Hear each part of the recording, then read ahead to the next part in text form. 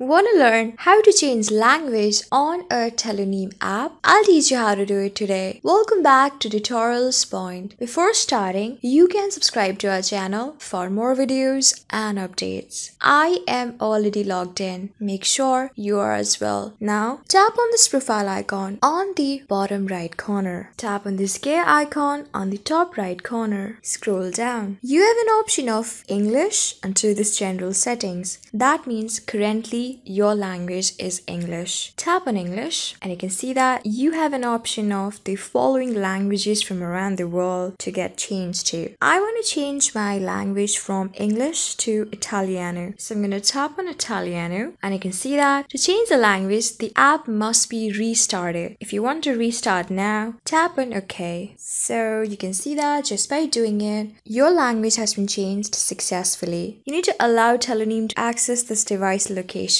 Tap on allow, and just by doing it, you have successfully changed your language. So this is how you do it. I hope this video was really helpful for you and I was able to help you. I am going to see you on the next video. Till then, keep calm, stay safe, and goodbye.